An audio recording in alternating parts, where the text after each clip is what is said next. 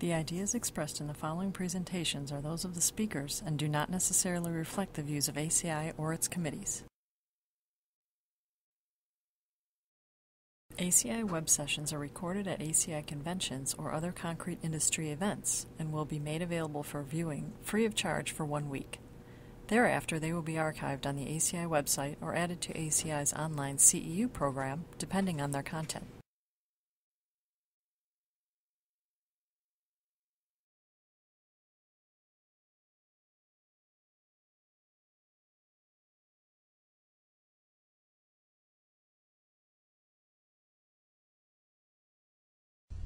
Good afternoon. Thanks for having me here.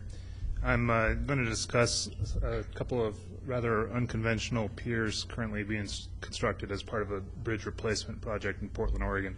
It's the Sellwood Bridge.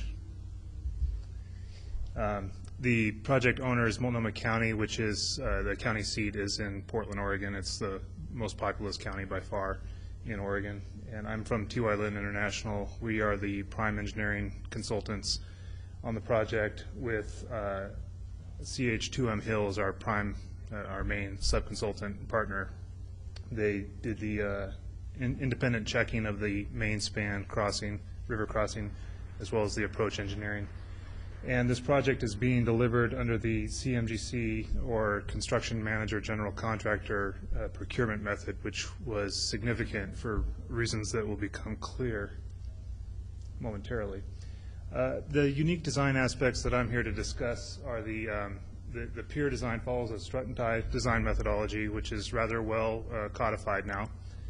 And the layout and interaction of the column, the arch rib, the drilled shaft, and the pier reinforcing at large, the rebar disposition follows the force transfer models that were developed during that strut and tie procedure.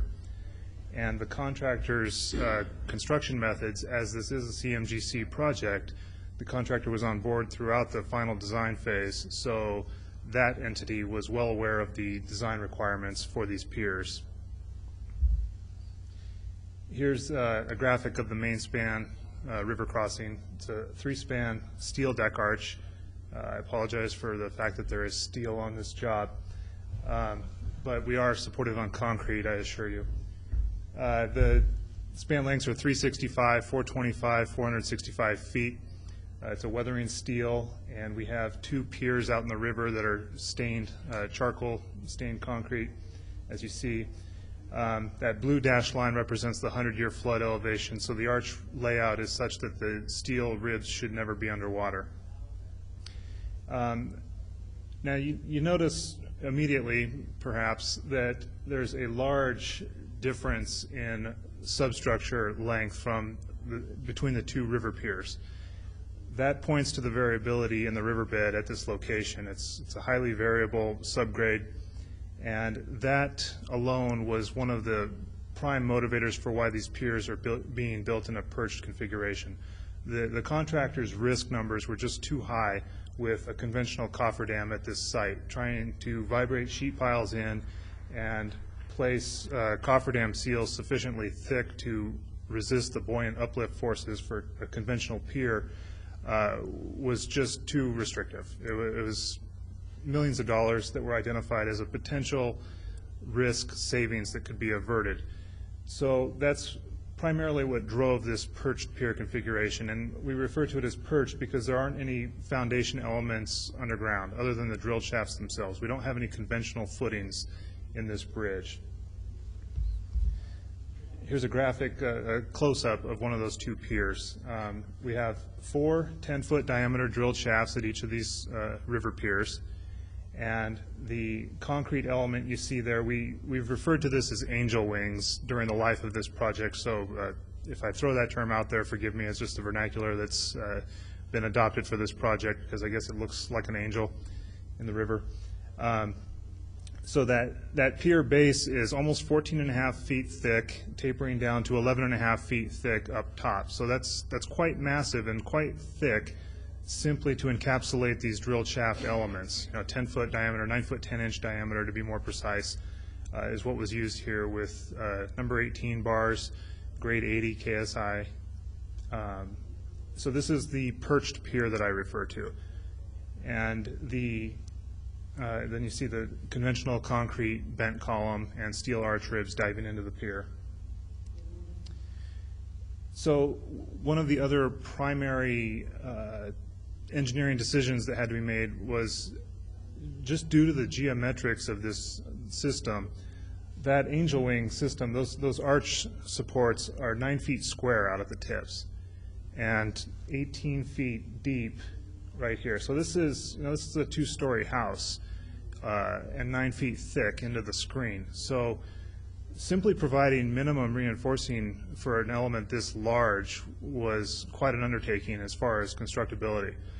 So we decided to, rather than trying to reinforce each arch rib separately with straight bars and have all those bars fighting each other for position within the pier, we went with these radially bent bars, which I hope they show up well on that graphic. They look a little bit better on my desktop, but it's these blue U-shaped bars, and you have your typical tension compression force couple at the ends of the arch ribs here, which induces tension in these bars, of course.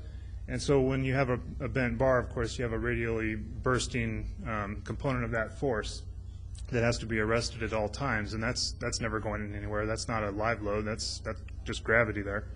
So looking at section A on this next slide, I have a graphic of what my reinforcing layout is there. And I didn't make the contractor paint all these bars like I'm showing here, but this is just for your use and identification.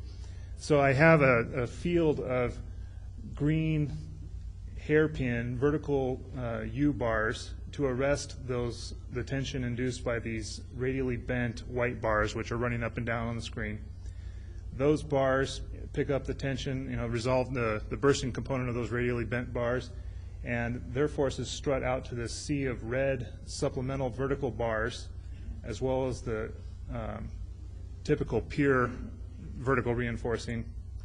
This is the footprint of the column here, so they have that column has its own bars, but then the sea of supplemental red bars are anchored well below the arch rib elevation, and those resist the load induced by that bend in the arch rib reinforcing. So as with any strut and tie model that's subject to variable load combinations, multiple models are required for design. And so I've illustrated a few controlling load cases in these next slides for the cases of longitudinal bending, which is the day-to-day load case in a bridge, as well as transverse loading due to seismic. We are in a moderate seismic zone in Portland.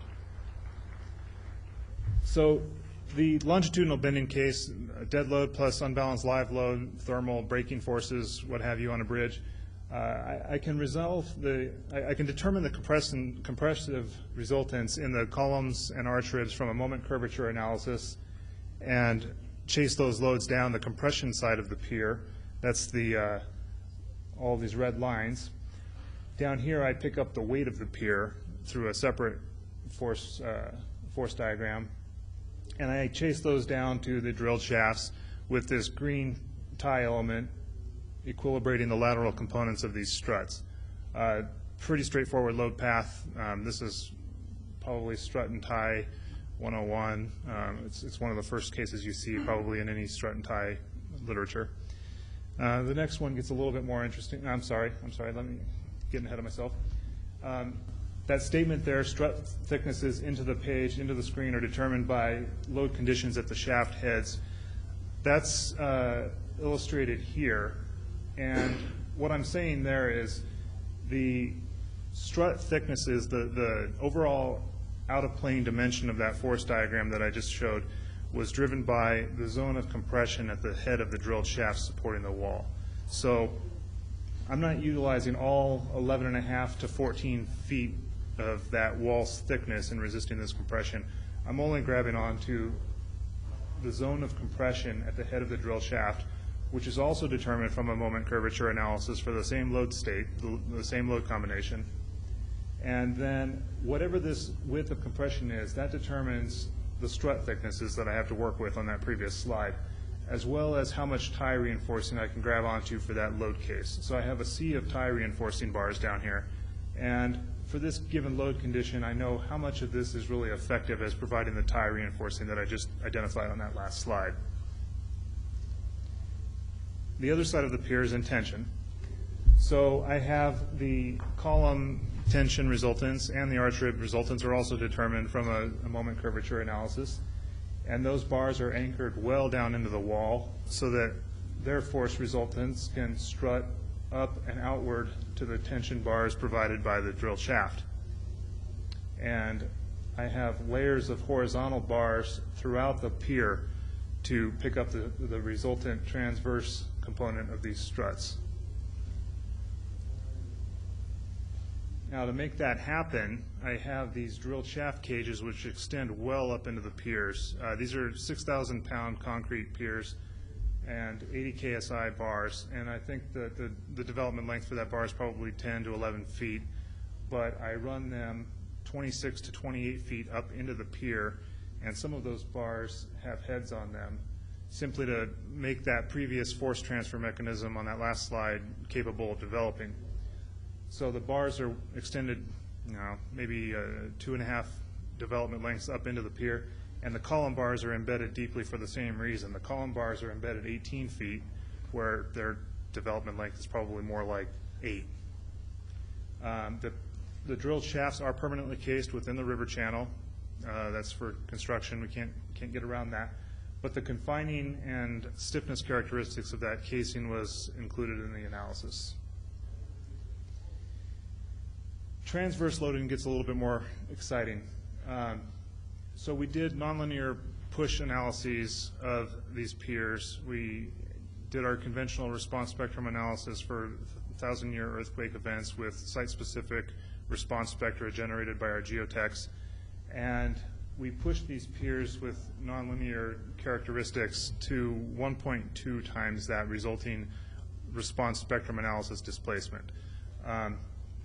So at the end of that push, we can assess the column and pier cross sections with more moment curvature, figure out what the resultant compression and tension forces are, and resolve them like this. So I have to get the compression force from that column down to the compression zone of these shafts. So if this pier is translating to the left, the zone of compression is over here and over here.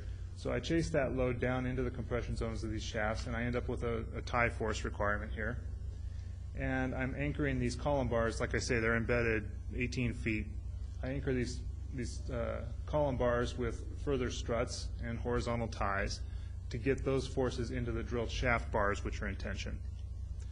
I move down the pier, and I get to the soffit of that arch rib, the angel wing, and I can figure out what these forces are from that push, which accounts for overturning inertia as well as shear.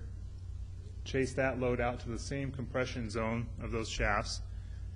The tie down here, the tie force requirement is just added directly to the tie force requirement for the column that was just determined. And vector addition accounts for the additive properties of the struts coming down the pier. And those are used in assessing the nodal stresses and the impact of the tie strain on the adjacent node stresses and strut strengths accordingly. So a few, in my abstract I said that the contractor's methods would be briefly touched upon. So I have a few slides that I've put together here to illustrate that. This is from another smaller engineering firm in Oregon, but this is a cross-section through what has come to be called a perched box caisson. I like the term perched cofferdam better. But they've got a 2.5-foot thick waste slab at the bottom of the pier as it gets cast so that they can get all that reinforcing and formwork in to build these piers. A series of anchor piles around the perimeter of the system, as well as these large steel collars that are bolted to the permanent casing of the drilled shafts to resist the buoyancy force from an ordinary high water type flood, which is like a 2-year flood. That flood elevation down to elevation -4, which is the bottom of the pier. So this kind of an engineering feet in itself.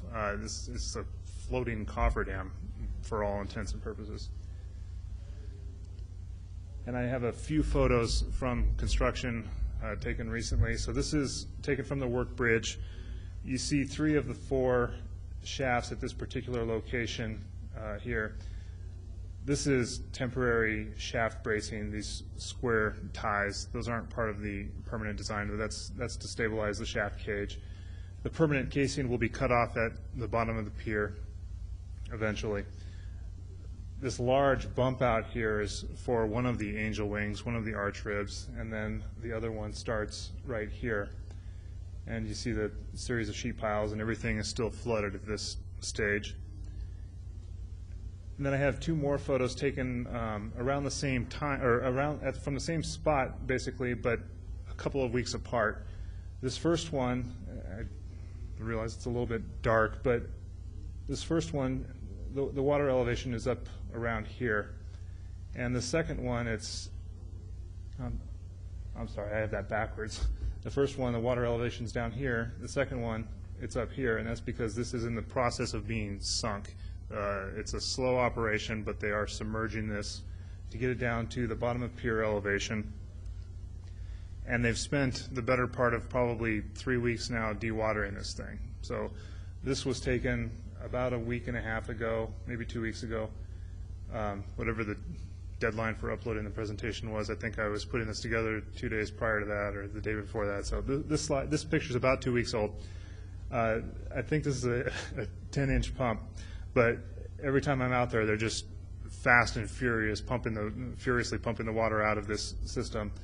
I think that they are anticipating having it dry by the end of this week, and then they'll start bringing out the number 18 bars that make up the tie at the bottom of the pier, as well as everything else that goes in it. But this is the first of 2. This is the eastern pier, and the one to the west is also, it's being built in the same way, but their critical path is such that this dewatering operation has been going on at this particular location right now. They'll hop over to the next one later in the summer. So I don't have a conclusion slide, but I'm happy to take any questions that you have